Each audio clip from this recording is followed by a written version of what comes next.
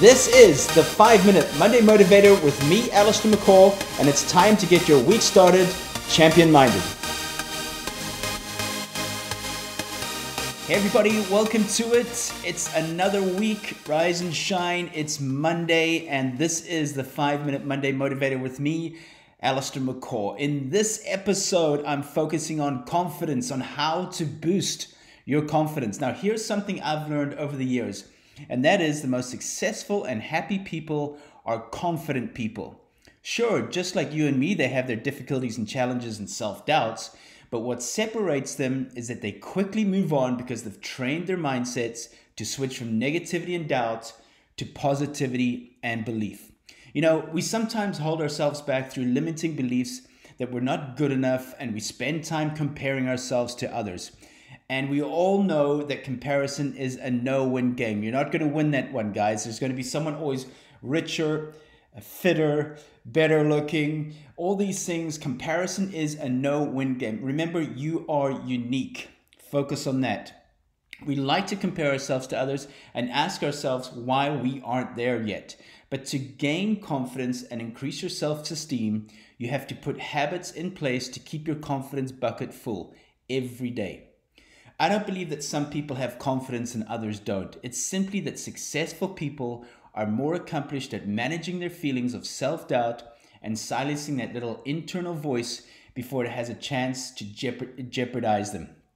In other words, they have taken control of their mindset.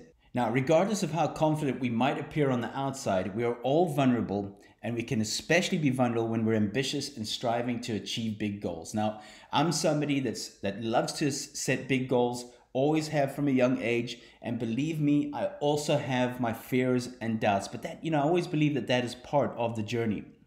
Our confidence can also be easily knocked off by a passing comment from a friend or a colleague, or even a family member, for example.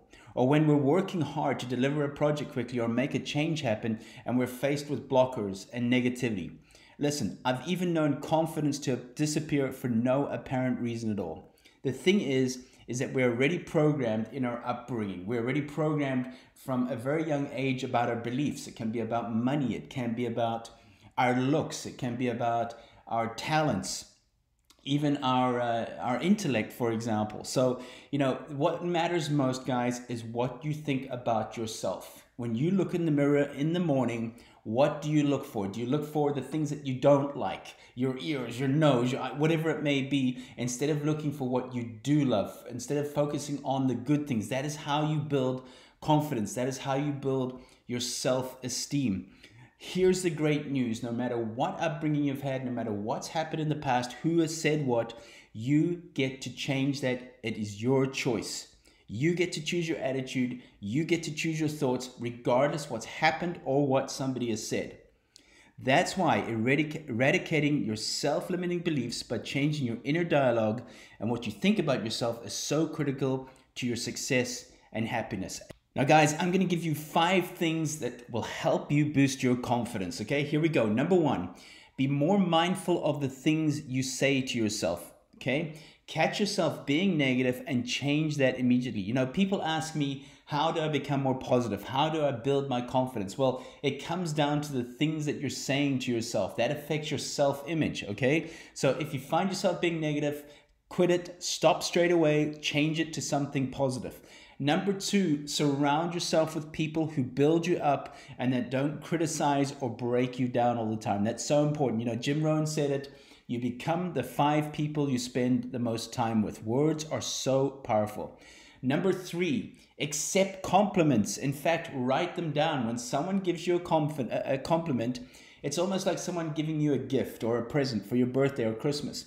And if you're not accepting that compliment, you're like making excuses, whatever it may be, that means you're pretty much giving that gift back to that person. Okay, so accept compliments. Write them down. Number 4, look for the best in yourself. Again, when you look in the mirror, what do you see? It's so easy for us to pick out the things we don't like, but start focusing on the things that you admire about yourself. Okay, and then number 5, this is a big one. Self-reflect at the end of the day. In fact, write down at least 3 things you thought you did well today. So I'm going to leave that as the challenge for this week, is the self-reflection, writing down 3 things a day that you did well, or you admire yourself about, or you thought, you know what, I really, really rock those areas. Guys, this is how you boost your confidence. You have to take action, okay? And again, writing things down is a very powerful way to boost your confidence, that you see them. So again, those 5 are: number 1, be more mindful of the things you say to yourself. Number 2, surround yourself with people who build you up. Number 3, accept compliments. Number 4, look for the best in yourself. And number 5, self-reflect at the end of the day. So that's it for this week. I wish you an amazing Monday. I wish you an amazing week. Remember that excellence is an attitude. And you know what time it is? It's go time.